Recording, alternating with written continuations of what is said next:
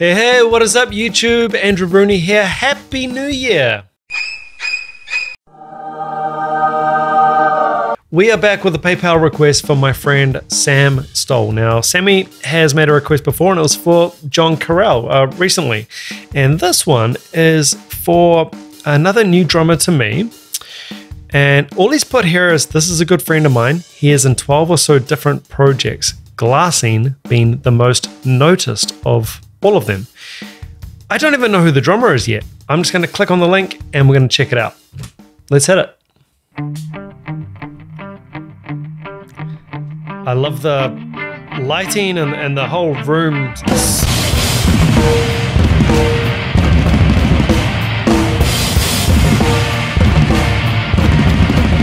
Oh, I was just saying, I love the whole vibe of this already. No cymbal felts or washers on the, I was going to say ride, but it looks like it might actually be a crash, which indicates, and it's quite high, so he's going to be edging it. Hey, we've got loud rock and roll. By the looks of it, in a residential area, annoying the neighbors, I approve. Let's keep it going.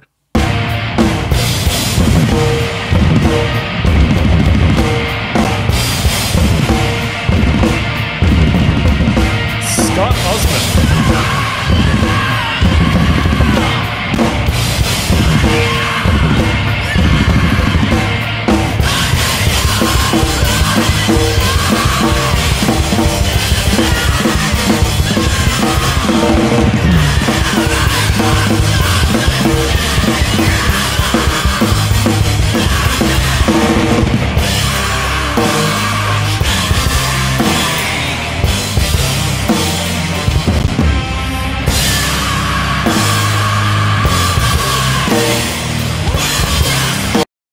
I have to say, I really do dig the aesthetic. It's actually quite a cool looking room anyway. It's very, very real. We're used to a lot of triggered sounds, you know, now with this kind of heavier stuff. Nothing triggered here, I don't think. It sounds pretty organic. I think we're rocking the AKG C214 or 414 over here, which I'm a big fan of, the condenser mics. And yeah, we've got just a hard-hitting drummer, Scott OSMENT. Now, if we just pop down here, 188 views since 2018. Guys, if you do dig this kind of music and you enjoy this video, please head along to the original video and support. I'm going to give them another like. I'm going to hit subscribe. And yeah, please do the same if you do enjoy this video. It means a lot. Let's keep it going.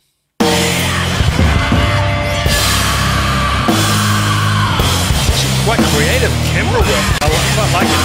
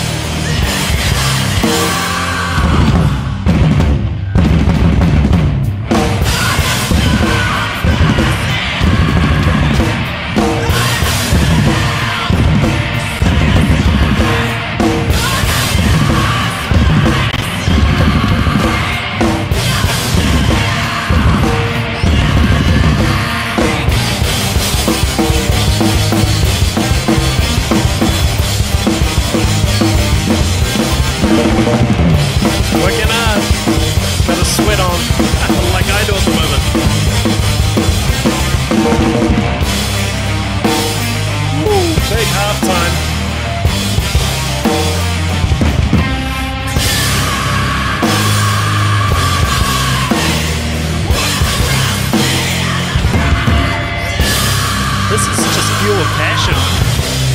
Hitting hard, it's going in.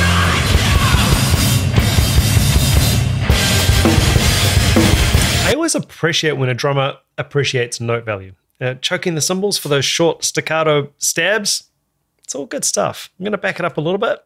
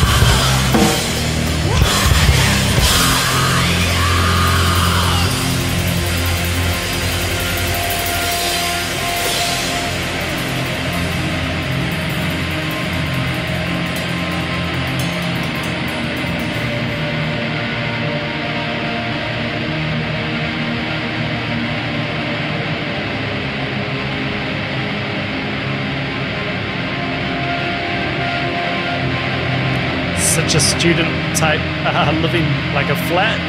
I love it.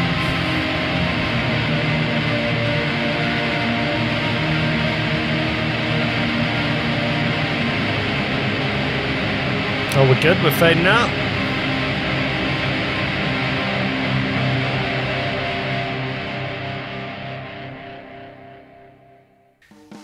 So I have just brought up the Glassine website, and yeah, Scott OSMENT on drums. So I didn't, you know, at the start, I quite like going in completely cold, knowing as little as possible, just so I get a complete, authentic reaction, put it that way.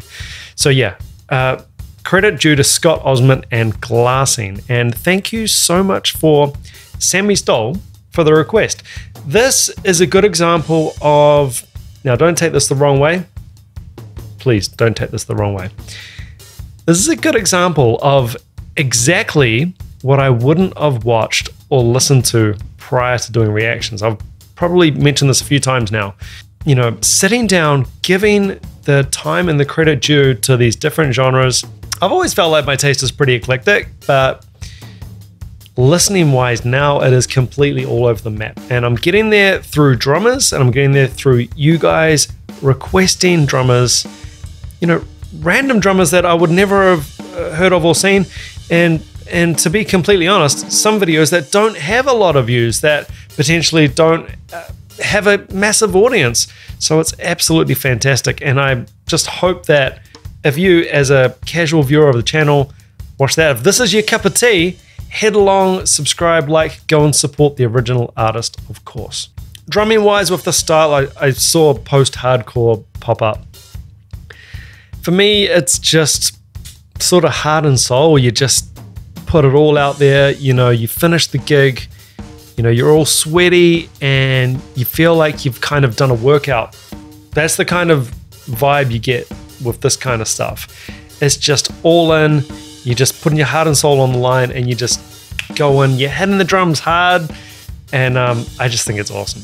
And that's not to take away from the accuracy or the actual playing ability. It's not just pounding the drums. There's a lot of really cool composition, orchestration ideas going on in the drums in these parts.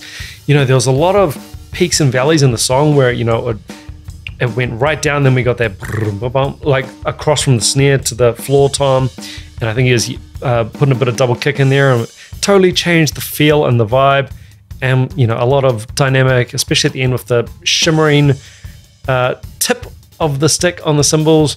So we are getting a lot of color within the drummings. It's not just bash and crash. There's actually a lot of stuff going on here, and again, thanks to you guys, thanks to watching these videos and these styles of drumming and music that I didn't listen to before.